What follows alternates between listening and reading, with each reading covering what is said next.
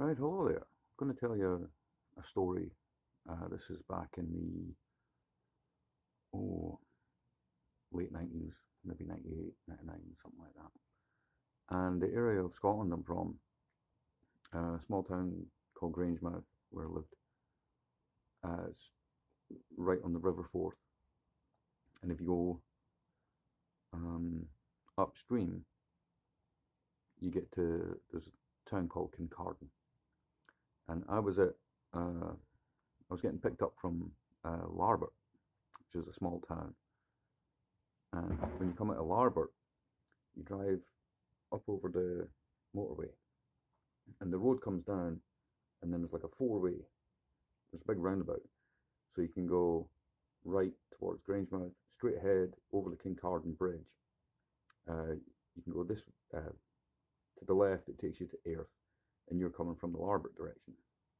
And it's about 10:30, maybe 11 o'clock at night.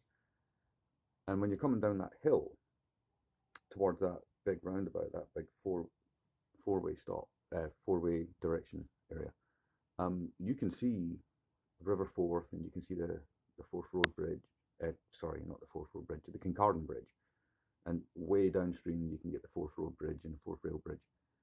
And on the other side of the River Forth is a small town of Kincardine, and in the back of that, there's a bunch of hills and forests and a beautiful area.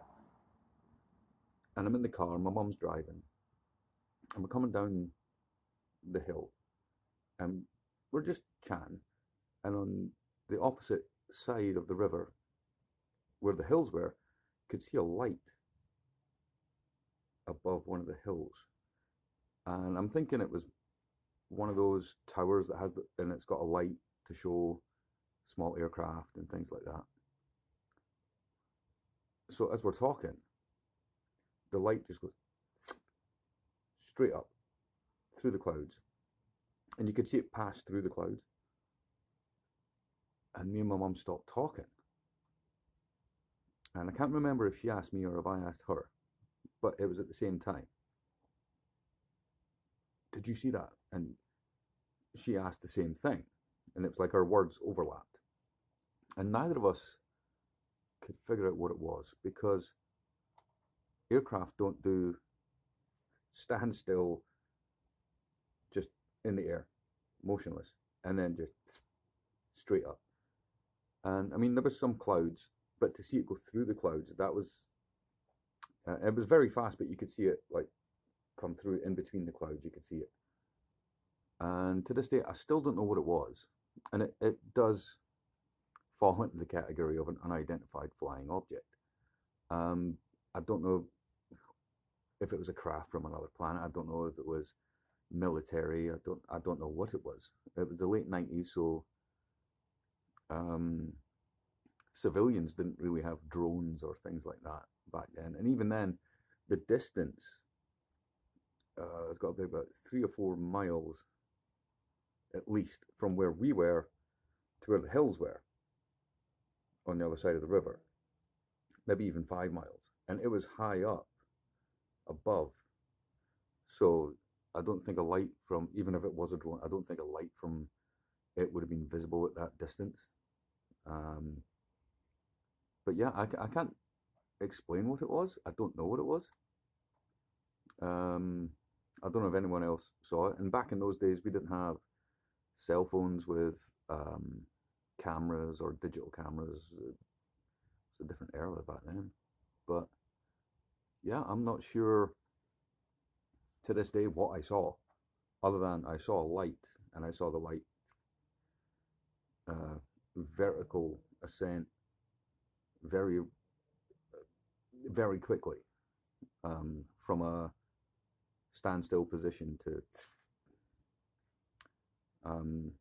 and I've had other encounters where I've seen things in the sky, and I remember one time in Georgetown, which is in Texas, where I live. Well, I live in Austin, but I used to live in Georgetown, and it would be about 1:30, almost 2 o'clock in the morning, because I had a job at the university, Southwestern University, and I finished around about 1:30 in the morning, and I'm going home, and I look up into the sky and I see a black triangle, which is darker than the sky, and it's moving in the same direction I'm moving. It was quite high up, but as it was moving, it was blocking out the sky and the clouds and the stars behind it, and that's how I was able to figure out the shape of it. It wasn't traveling fast. It was just from the ground looking up. That's about the speed it was moving at. So I've seen some things in the sky that I can't explain. There's probably a rational explanation for it. I don't know.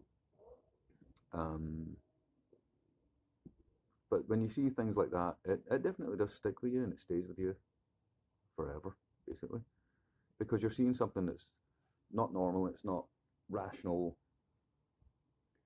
to your mind at that moment, that you're seeing something that it shouldn't be there and it shouldn't be doing what it's doing. So, but anyway, thanks for watching. Have a look around on the channel. I'm sure there's other things that might interest you.